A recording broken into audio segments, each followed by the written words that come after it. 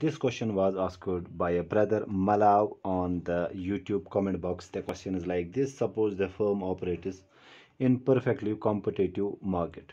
Market price of product is $10. The firm estimates cost function is total cost of the firm is 2 plus 10q minus 4q square plus q cube. Okay, we have to find the level of output that the firm should produce to maximize profit, and also find out the profit at the equilibrium, and what is the minimum price required by the firm to stay in the market. Okay, so we are being given here, price is being given as $10 and total cost is being given as 2 plus 10q minus 4q square plus q cube. Okay, so the answer to the first part will be, so for part A, firm will maximize profit at a point where its price is equal to marginal revenue, which in turn is equal to marginal cost. Okay, so at equilibrium, so let me write here, profit will be maximum when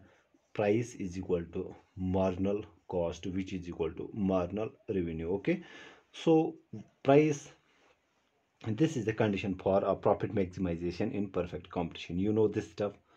What is our marginal cost? Marginal cost is simply the derivative of total cost function with respect to quantity. So that is simply the derivative of C with respect to Q. So derivative of constant is 0, derivative of Q is 1, so we have 10 here. Derivative of Q square is 2Q, so 2 4s are 8, we have minus 8Q, plus derivative of Q cube is 3Q square, 3Q square. This is our marginal cost, and price is being given as price is equal to 10, which is also our marginal revenue in case of perfect competition. Okay, so using this equation, price is equal to marginal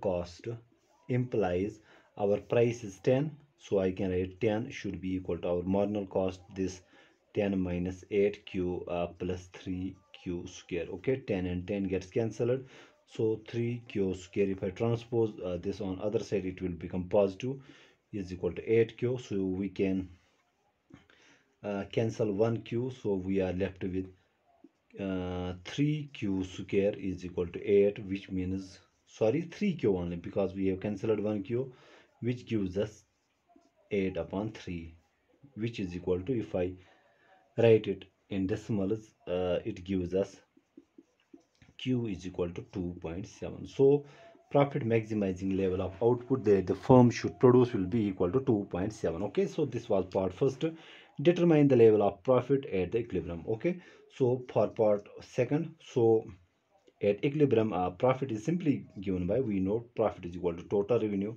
minus total cost. Total revenue is simply price into equilibrium quantity minus total cost, is being given as 2 plus 10q minus 4q square plus q cube. Okay, so p into q, p is being given as 10q, which we got 2.7, so 10 into 2.7 minus, so we have 2 plus 10 value of q, which we got here 2.7, use the long brackets here. okay, minus 4 into 2.7 square plus 2.7 cube. okay, when you solve this step, you will get profit is equal to, I have calculated, this comes out to be 7.5. so the profit at equilibrium quantity will be equal to 7.5.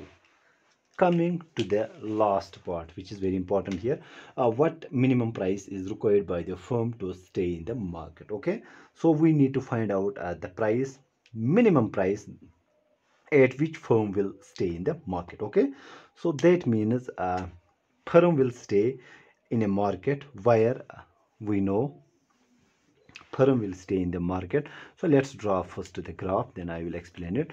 So if this is our quantity, and this is price and average variable cost and marginal cost on this axis. okay, let us say this is our average variable cost AVC, and let us say this is our marginal cost.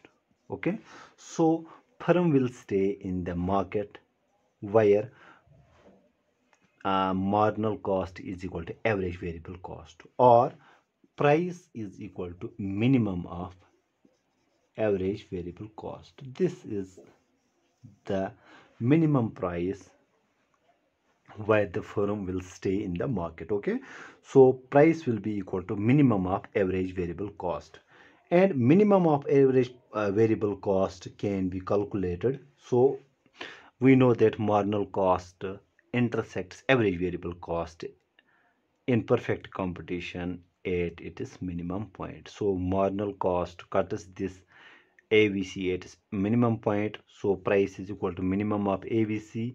So at minimum of AVC, marginal cost is equal to AVC, which means our marginal cost should be equal to average variable cost. Okay, marginal cost we have calculated here.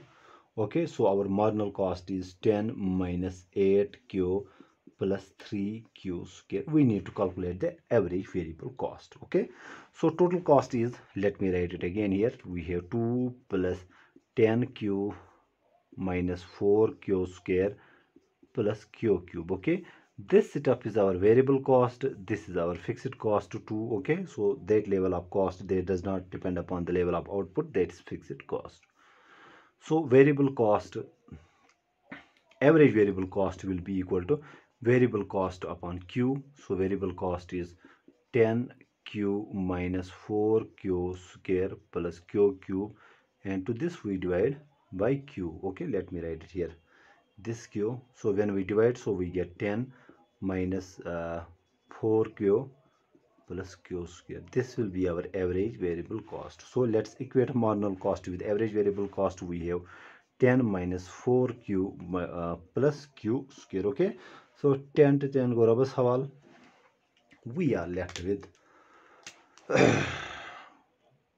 so we have 3q square, 3q square transposing this q square, this becomes minus q square. Then we have minus 8q transposing this becomes plus 4q, should be equal to 0.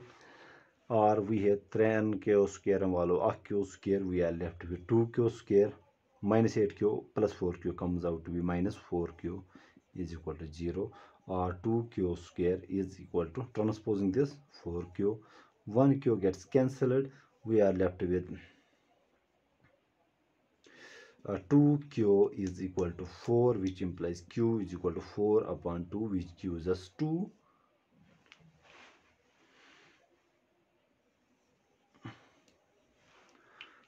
Which gives us the value of q as 2. Okay, that means when quantity is being produced 2 and we need to find out the minimum price. So minimum price is equal to minimum of AVC. So minimum of AVC means, that means our price will be equal to minimum of AVC. AVC evaluating this at q is equal to 2, so that the price the firm needs to have to remain in the market will be equal to what is AVC. Just plug q is equal to 2 in our either in AVC function or marginal cost function. Okay, let's plug this in average variable cost function. So the price will be equal to 10 minus 4, the value of q is 2, so let me write it here, 2 plus 2 square, which gives us, this is 10 minus 4 to the 8 plus 4, so that's work 14 which is equal to 6. That means the price at which the firm can stay in the market will be equal to 6. Okay, I hope I make myself clear in this video. Thank you.